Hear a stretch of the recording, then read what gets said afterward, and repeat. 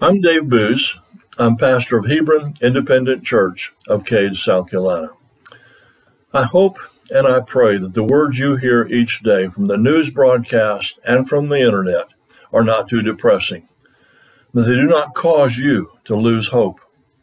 And I can only hope that the words I offer today might be a lamp unto your feet and a light unto your path. And I thank you for being with us. If you listen to people who are going through difficult times, you often hear this plaintive cry. If I only had more money, I would. Or if I only had more time, I could.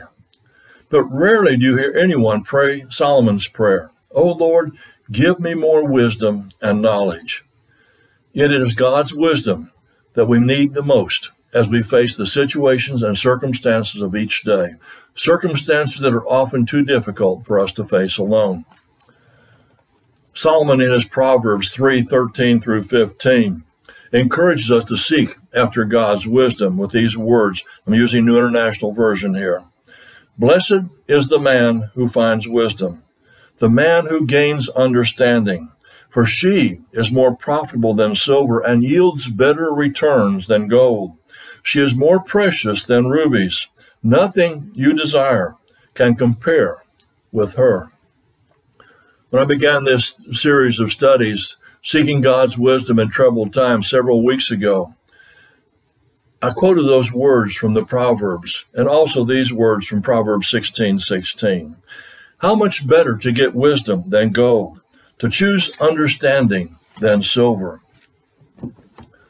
From the very beginning of our study, it has never been my intention to try to find all the biblical references on wisdom and knowledge and understanding, and then explain them in such a simple and profound way that you could instantly understand them and put them to work for you. That task would be far too great for me. Simply the word wisdom is used over 200 times in the scriptures, and the word wise another 300 times. The word for know or knowledge is over 1,350 times in the scriptures. And so there is no way I could look at each one of those references and try to draw truth from it and then make an application. But I hope that in some way I might demonstrate for you that God's word has been given to God's people during troubled times and difficult days, and that it can guide us as we face similar circumstances to what they saw when the words were written. In the past few weeks, we've looked at some of the prophets of God. I've always been amazed that the times and the conditions that they encountered in their day are pretty much the same as what we face today. Four major prophets, Isaiah, Jeremiah, Ezekiel, and Daniel, as well as most of the minor prophets, were God's voice to his people from about 760 to about 500 BC, about 250 years of troubled times. And the prophets, these men used images and words and actions to convey the truth of God to his people. They did foretell future events often. And those future events, when they came to pass, validated the words of the entire message. But the messages were more than just omens and warnings and more than predictions and signs of the time. The messages proclaimed the holy and sovereign and almighty God and his covenant with his people. They explained the problem that sin had caused in keeping God's people far away from him, the penalties and the judgment that would face them because of the rebellion, the idolatry, and immorality of the people of God. But they also looked beyond all of that and promised that those who repent and return to God and trust him will be blessed, that God has an eternal plan which affects all of them. But then, as well as now, so often we like to focus on the sensational. We look at the ifs and the maybes of tomorrow rather than the harsh realities of today. Many of us are like the disciples of Jesus in Matthew 24. It's the week before Jesus' death. And he takes the disciples out to the Mount of Olives across from the temple. And they look down over the city and over the temple. But as they had walked, Jesus had told them, he foretold, he prophesied the destruction of the temple and the city. The disciples asked him, when will these things happen? And what are the signs of your return and of the end of the ages? Well, Jesus did tell them that there'll be wars and rumors of wars and famines and earthquakes in diverse places, and this has been true from that day to this day. But that they must learn to trust God to lead them through the troubled times that were to come upon them. In one of his books, where he attempts to explain biblical prophecy, Tim LaHaye began his first chapter, A New Way to Study Prophecy, with these words: "This is no time in history to avoid the study of future things, which is what prophecy is." LaHaye and so many others like him have written hundreds and thousands of books trying to make biblical prophecy understandable and pertinent to the preachers in the pulpit and also to those who are sitting in the pews. I believe that we should study the future things that are contained in prophecy, that we should look ahead and see what God's plan entails. But at the same time, biblical prophecy is so much more than that. When I was in college, several of us preacher boys, pastors of small churches near the college campus, met every Monday morning for coffee and donuts and talk. And every week the same question came up: "What did you preach on yesterday?" Well, each week, one of the men, a little older than the rest of us, said, "I preached on the second coming of Jesus." And after weeks of getting the same answer, one of the other fellows asked it. He says, "Paul, give your people a break. Some of them haven't heard about the first coming yet." Now, Vine's dictionary describes prophecy. It is not necessarily or even primarily the foretelling. It is a declaration of those things which cannot be known by any natural means. It is a forthtelling of the will of God, and it may have references to the past, to the present, or to the future. Isaiah prophesied in Judah about 760 to 700 BC. And some of his words were glimpses of the future. He foretold that God would do in sending his Messiah, his Son, to earth. He talked about the birth of Jesus. He talked about the coming of the kingdom.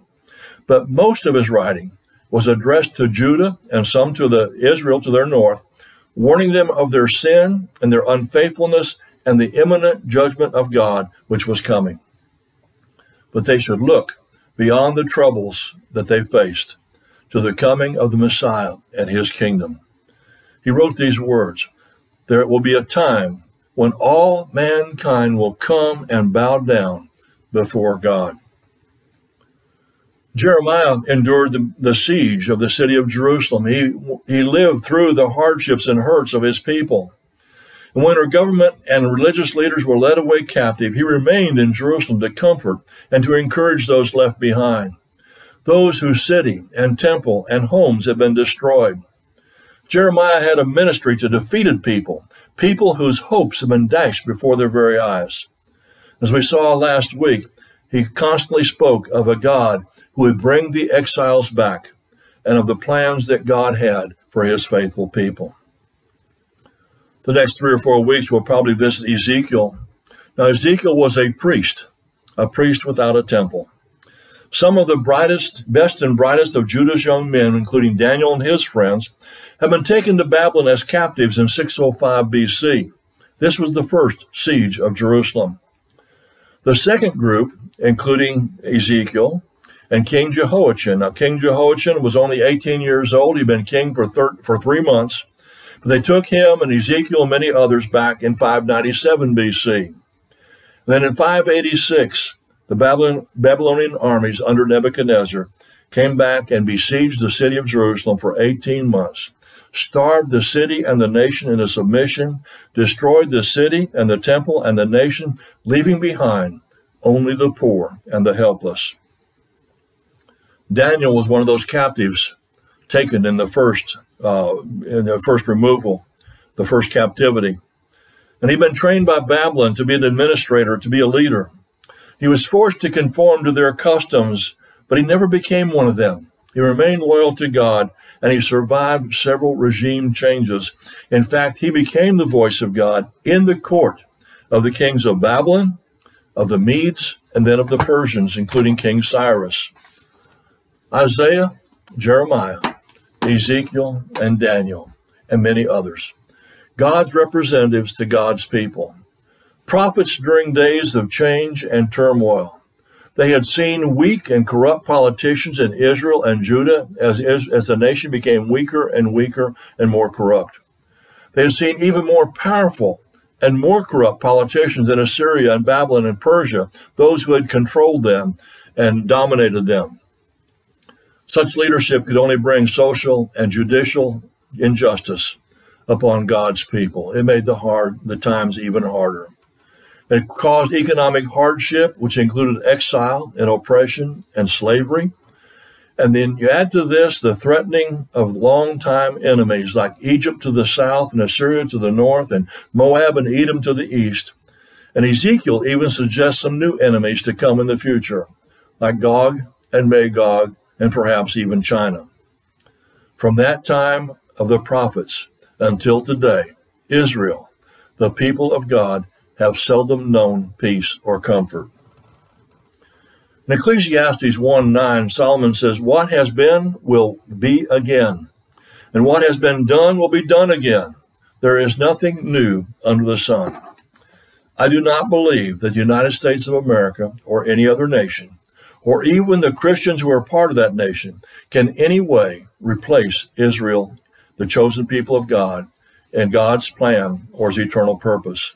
However, many of the experiences endured by Israel and God's means of dealing with them and their unfaithfulness and their disobedience, they have not changed.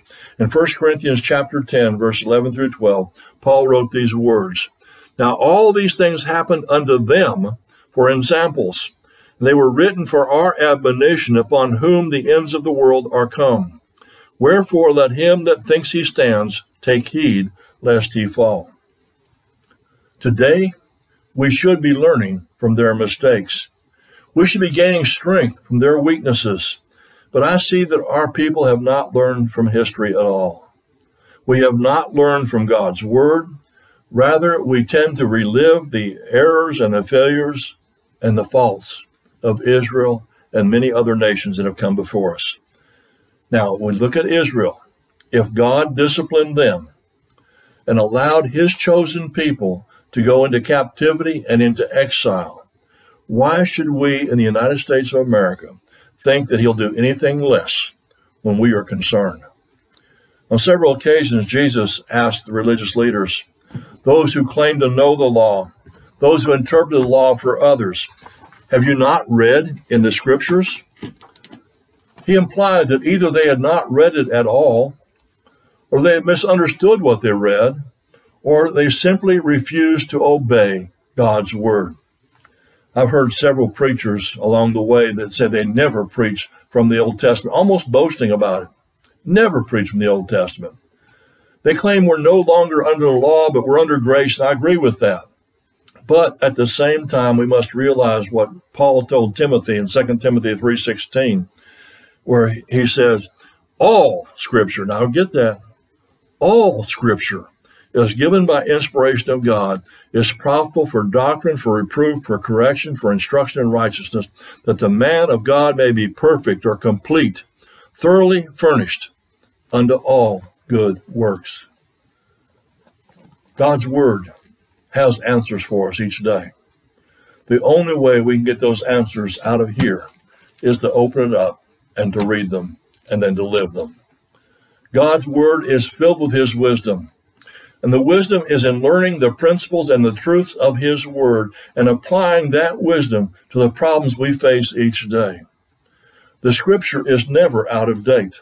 The scripture is never out of style. The prophets often use the phrase, "The word of the Lord came to me." And whenever and however the word of God comes to us, we'll be foolish to not heed it and to not put it to work in our lives. We must live out the word of God daily in difficult times. Let's pray. Father, we thank you, Lord, for your word. It is a lamp unto our feet, a light unto our paths. It gives us strength. It gives us courage. It gives us direction. It gives us hope. And we pray, Lord, that you might help us, motivate us to want to know more about your word, to read it each day. Not looking for little tidbits of wisdom, but, Lord, looking for the wisdom that you have, that gave us the word to begin with. Lord, we thank you again. We ask for your wisdom, your knowledge, as Solomon asked. We pray, Lord, that you would give us the strength and the courage to face each day. Lord, we do live in troubled times, and they will probably continue to live in troubled times. So, Lord, help us to know the one who sees beyond the problems of the day. And we thank you again and ask it in Jesus' name. Amen. I thank you for being with me. I've enjoyed doing this lesson today, and I pray that you'll gain some truth from it. So we've been looking at the different ways of gaining God's wisdom. We have to realize that you cannot do it without this. We've got to take this word and open it up and read it. We've got to know what God has to say to us. From Genesis to Revelation, God has something he wants to tell us. And most of that is this little simple message. God so loved the world, he gave his only begotten Son. Whoever believes in him should not perish but have everlasting life. All of God's wisdom leads us to his Son, Jesus Christ. All of God's wisdom leads us to the Father. We thank you again, and God bless you.